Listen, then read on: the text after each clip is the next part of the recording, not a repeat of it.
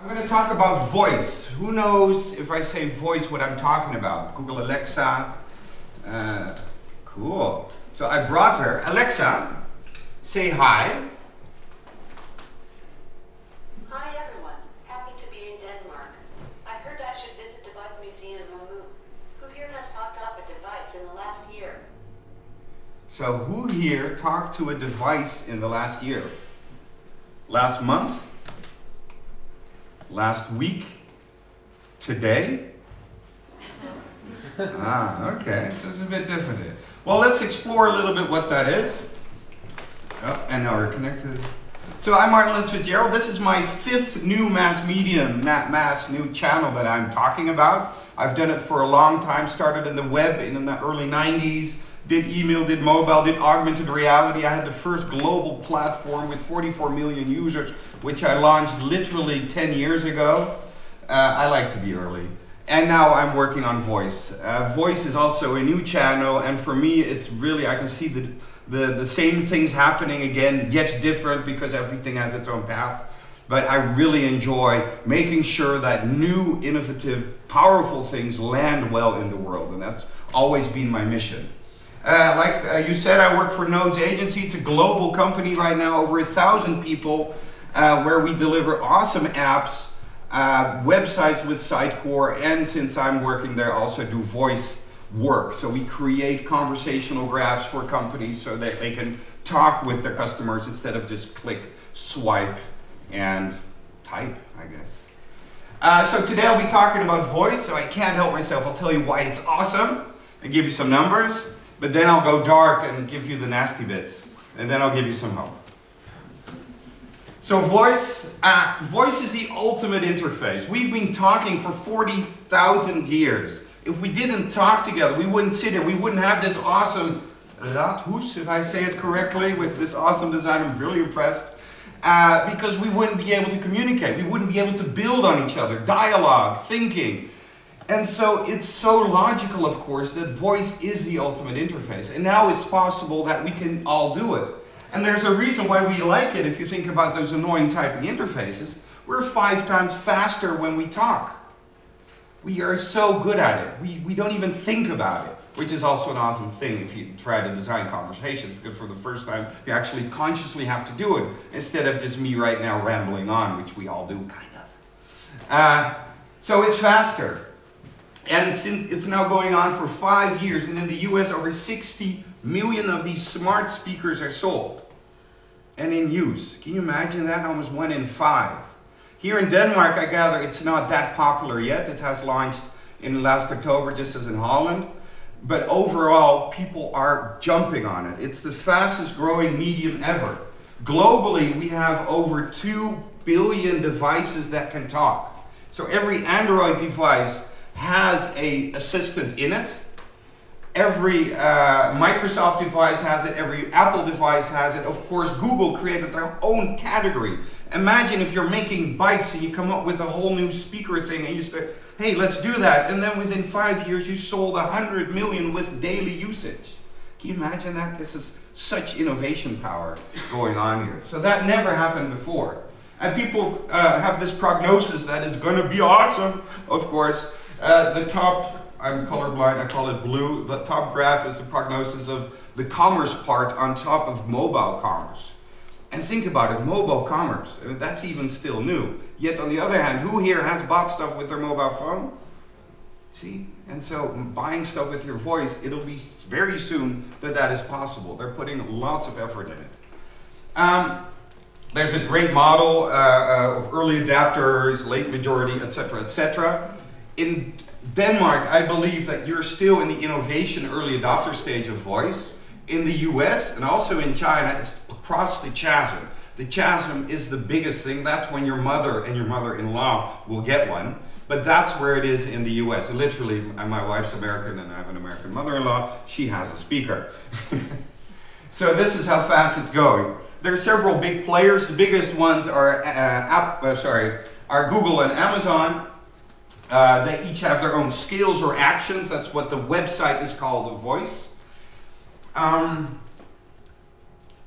Amazon has 10,000 people working on this. Can you imagine that? 10,000 people. How many people work for the government in Aarhus?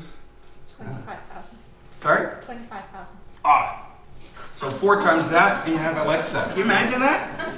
I'm really bad at calculation, I just managed that one. So they are the big players. You have Siri, of course, by Apple. Bixby is the new one with Samsung. Bixby, by the way, very interesting because the people behind Bixby at Samsung are the original makers of Siri. So that's the first second generation voice platform. They don't have usage yet. They haven't really started promoting it yet, but it will be in all your phones, in all your TVs, from Samsung, of course, and all your fridges, your vacuums. And think about it. Why do we need a light switch? I'm really annoyed that I need a remote even for my TV. It's not necessary anymore. That's my world. And that will be soon your world. Your kids will laugh at you because you will be that generation that used buttons. Can you imagine that? Can you just imagine if you go there? It's, yeah, and our grandfathers were, and mothers were the ones without buttons. So we will be that little interbellum-like generation. Anyway. Hey Google. This is yesterday night. Calendar. Open calculator. Open photos. Set a timer for 10 minutes. What's the weather today? What about tomorrow? Show me John Legend on Twitter. So this was last night at Google I/O. Get a Lyft ride to my hotel. Look how quick it is. Turn the flashlight on. Turn it off. Take a selfie.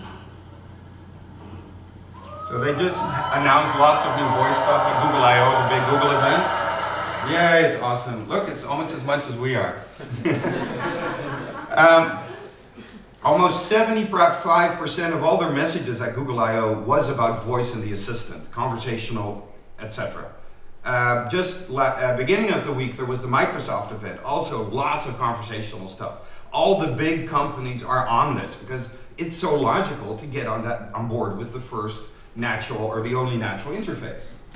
And like I said, it's going to disappear everywhere. So if you wonder what do people do, well, people ask for the weather. Alexa, what's the weather in Aarhus? Currently, in Pijnacker, it's 11 degrees Celsius with cloudy skies. Pijnacker is a Today, city in you can Amsterdam. expect Or Holland. thunderstorms. Alexa, stop. Alexa, what's the weather in Aarhus, Denmark? In Aarhus, Denmark, it's 5 degrees Celsius with cloudy skies. Today, you can look Anyway, for showers. Alexa, stop. At 11 degrees and a low of 5 degrees. Alexa, stop. Do you know Faulty Towers? Do you remember Manuel? So Alexa's a little bit like Manuel. He ignores you. He does hear you sometimes, but he still doesn't do what you ask him to. And if you're lucky, he does. And you would seem like a Nazi because you're shouting at him. But we'll get there. And as you just saw in the video, it's really going quickly, the developments. So people ask the weather, do the music. I do that every day. I've had one since the first beta with Amazon. I was lucky to get one 5 years ago. My family does it.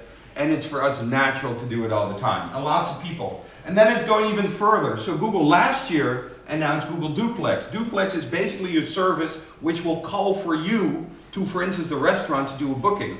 This was the first video of Duplex in the wild, where a computer is calling this woman from a restaurant to do a booking. Hello, Cafe Prague?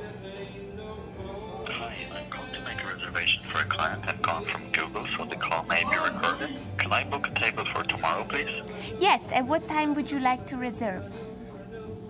At 7 p.m. Okay, perfect. How many people? It's for 2 people. Okay, 2 people tomorrow at 7 p.m. What's her name? The first name is Anna. Anna. Okay, thank you.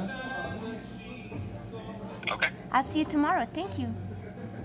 Cool, thank you very much. Thank you, bye-bye. Bye-bye. I see you tomorrow, bye-bye. She forgot she was talking to a machine.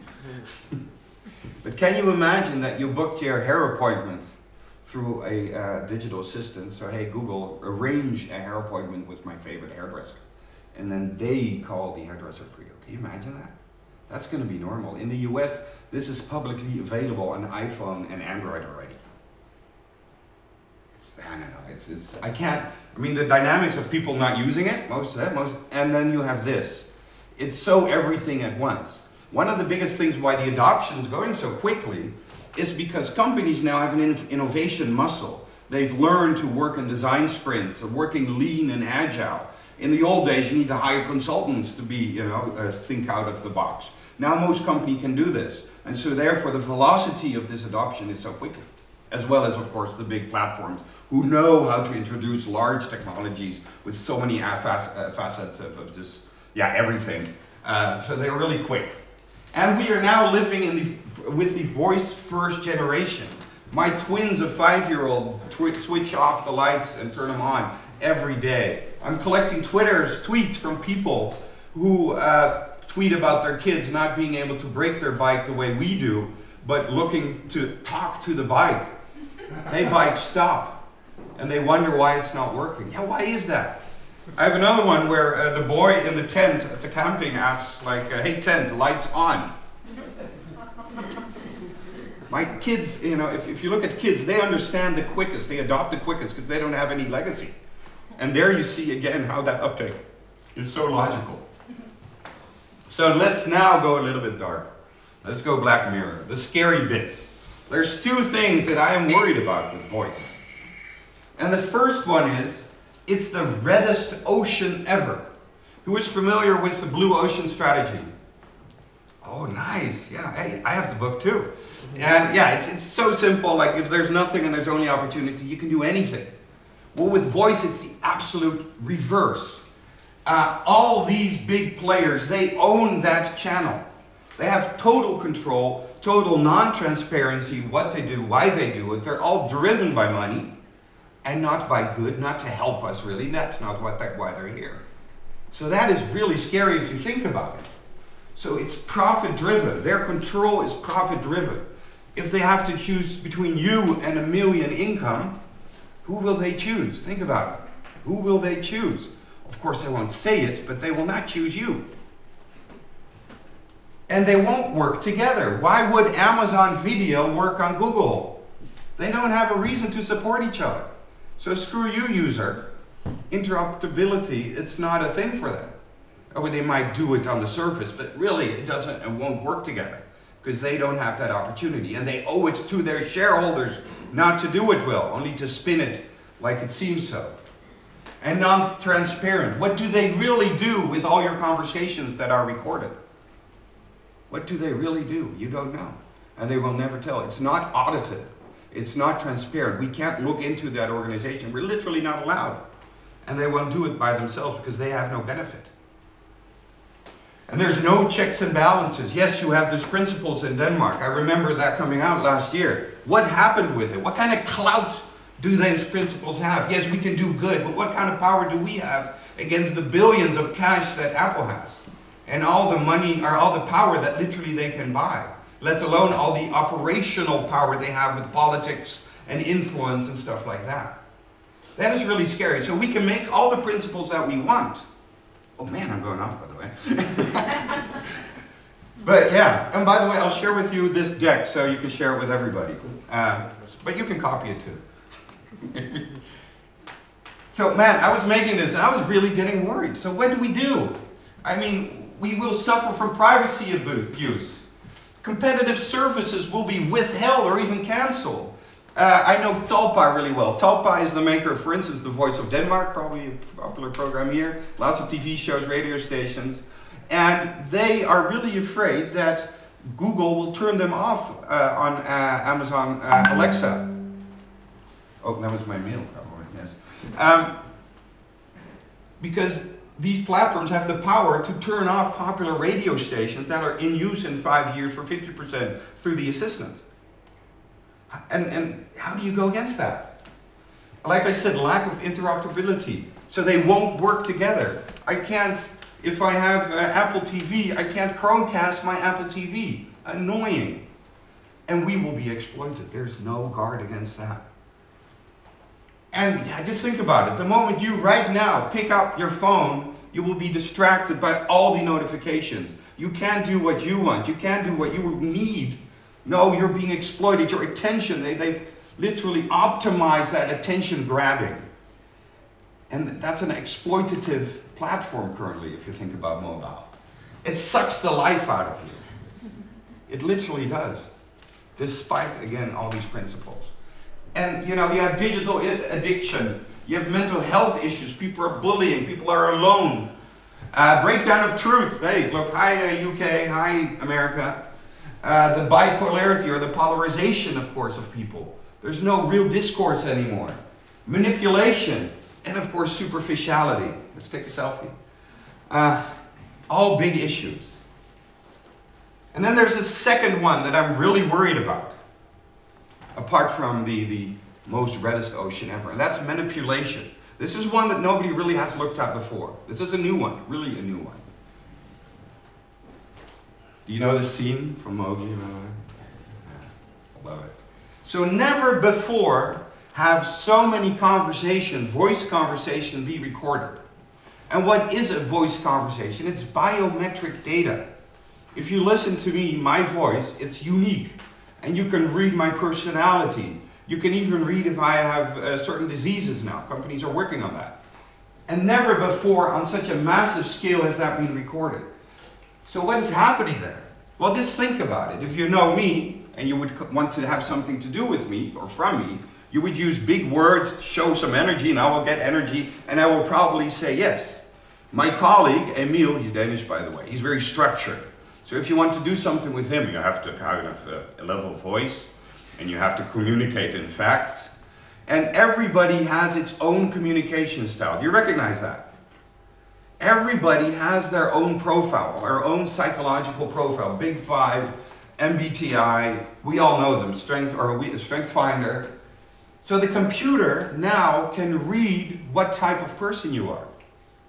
I use Crystal. Crystal, please look it up. It's really for 5 years. I look, yeah, oh, look at that. Hanu, can you please save that? No, who works with Hanu? Nobody. Oh, no, that's another issue. So I looked up Hanu. Hanu tends to enjoy adventure and freedom with a high tolerance for risk and not much patience for rigid structures. Correct? Absolutely. So this is a machine that looked at him, looked and judged him to be this, without you ever filling anything out. And if I select, I want to persuade you to take action, subject big decision, you can always change your mind later, so I make it safe. So these are all the sentences the machine tells me to use to persuade you to do what I want. This is already out there for 5 years. I pay for this service, by the way. This is how I win deals, because I know who you are before I go in. And I prepared my pitch. I used facts, or used big words. IBM Watson, similar, personality insights. Literally, this is code that you can just use already currently in your own apps and services. This is me and all their in an analysis based on my Twitter feed. So lots of companies are using profiling, personality profiling, to make services better.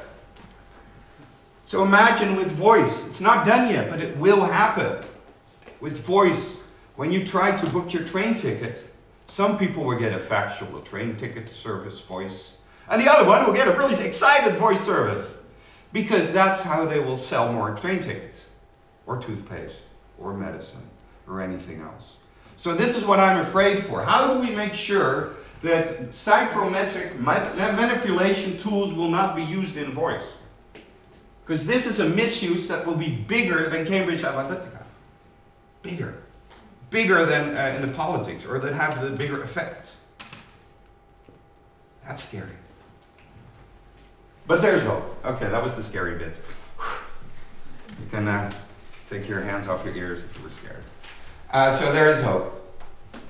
She says that too. Who knows what this is? Tell me. The old internet. Yes, the old internet. Nice. This is the internet when I was born. Well, maybe later. 77. This is the internet in 77.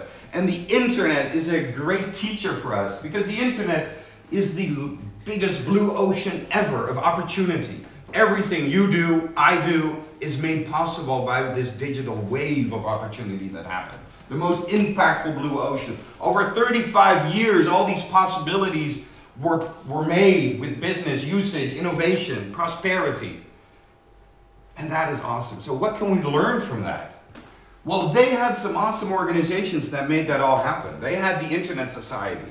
They had the Internet Engineering Task Force. For instance, you had all types of email from IBM, from DEC, and they made standards so all the emails would work together. They made sure that all the separate networks could peer and work together. So standards, interoperability, peering, and it was all non-profit, multi-stakeholder, because everybody was working on the big, same lofty goal to make it work together. So maybe we can do that as well with voice. Oh, and one thing, we're talking about the principles. There's a very nice organization, Center for Humane Technology. Originally it was called Time Well Spent, if you heard it. They have an awesome TED Talk, and I met the founder a long time ago. And they want to reverse human downgrading by inspiring and realigning technology with humanity. Huh? That's what I thought when I read their updated website. Well, practically it comes down to this. So if you are measuring success in your company by visits, swipes, transactions, and stuff like that, that's not right. Why don't you grade yourself with measuring positive contributions to people's lives? That's the way you should be measured. That's the way Lego should measure their employees, not the amount of bricks. Are people from Lego here? I'm very Lego focused today. But if you're a commercial company, what is the positive contribution to do to people's lives instead of your own net profit? That's what we want. And I know it's hard, it's a dream, but we can try and do that somehow. So myself, I started Project Silver a year ago. Project Silver is a consortium with Google in Holland, with the largest insurer, with the government, with nodes. And what we try to do is explore how we can include and maybe even empower elderly people, or how they like to be called, older adults. Yes, I'm almost one of them. With voice, because voice, they are already the keyboardless generation, so they can get back on board basically. And actually now, yesterday with Google here in Denmark, I explored it, so we'll be launching here as well.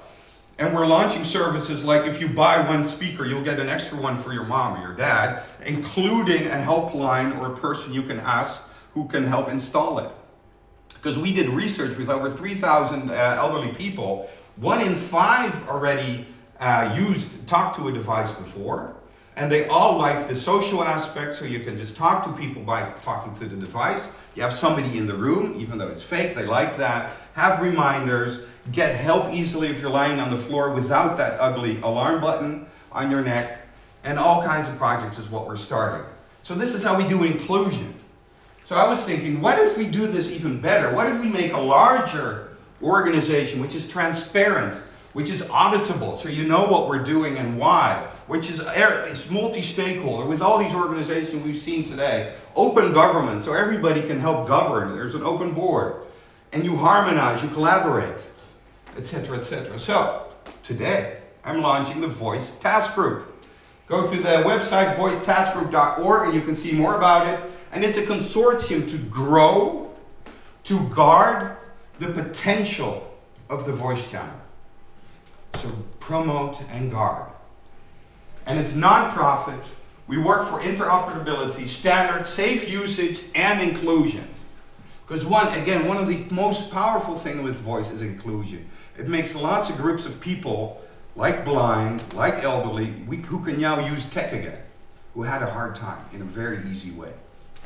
So I'm talking to Amazon, I'm talking to Google, I'm talking to large organizations, from media to get going on. It's still very early days, but hopefully maybe next year I can come back and give you an update. And oh, no, it's not the floor. So with that, I'd like to give one more quote for you. In a world dictated by the new for-profit voice channels, standards plus public checks and balances are vital to stay humane and have it grow to its full potential. Thank you. I have a question. Yes. So you want to build you use the analogy of the World Wide Web Consortium, the W3C, but I think there's a bit different from back in the 80s when that was formed, and now because that was out of the academic world. So this is a totally different monster. So how the hell are you going to persuade Google, Facebook, the others? Because of course they want to talk to you. Exactly. But what about action? So I'm a little bit worried here if you're too naive, to be honest, Maarten. What was the radical? Radical ignorance. Thank you. That's me too. Radical ignorance, and I can sit by and work and sell my customers buy more Lego voice services, or I can do this, and I choose to do this. And I know they do want to act. I know I've met the founder of Google, and literally they're engineers who make awesome stuff with mistakes. And then if there's mistakes, they'll fix it. Yeah. Facebook is a bit different. They do it a little bit on purpose, but. So they are willing to talk, they're willing to move. I mean, look at on your mobile phones, everybody now has statistics about what kind of usage you have. And so there is movement, and that's what we're going to capitalize on, and that's how we will get forward. And as long as we have this talk, I get the stage, as long as we all bound together and be smart and effective. I didn't put that slide up, but we're going to use not the old school Geneva-like W3C movement organizations. No, we'll be agile. We will lean, we'll be smart, and I did a similar thing very bit in the early days of augmented reality, and they're willing to move. I've seen it. So yes, there'll be a lot of talk, and it'll be slow, but just with Project Silver, it took me a year to get now to people to put money where their mouth is and do these projects. Buy one, get one free with elderly installation help. That's Google. And so they will move, I know that. So there's a sincere motivation for doing this. Yes. Okay. Yeah. Fingers crossed, let's hope you'll manage to do something. Thank you very much. Thank you very much. Okay, cheers. I was wondering, Yes. GDPR, the European, Yeah. European, how does that go together with the voice? Can we have our own voice recorded back in a database and then download it and say this was what I did when I was 41 years and up till 80? Yeah, you have access to everything you said to the machine. Literally, I can look at what kind of music the cleaner at my home asked for using voice, and why I have Sia in my playlist all of a sudden if I go to Spotify, because she likes Sia. So you can delete that, but even on a higher level, all these platforms are so well legally that of course they're compliant. Of course they play by the rules. And of course they will explain to you that really they're good. But there's lots of gray area around that. And that's why I come up with that psychological, or the psychometric stuff, because that's stuff no legal entity, no government has ever thought about. So I'm keen to I don't know, talk to the EU people about that too. And by the way, Project Silver is going to be sponsored or funded by the EU to grow in Europe. So that kind of level talks is what we need. Also to go past GDPR, because there's more to do. And maybe just on one other note, the US is known and very successful in these Silicon Valley global platform plays. Well, I think Europe will be known to get things humane again, get things ethical. GDPR was one thing, let's move that forward. And that's also one of the reasons why I think that we might not do AI as big as China or quantum technology, but we will do the ethical part. We're not the old world for nothing. And yay.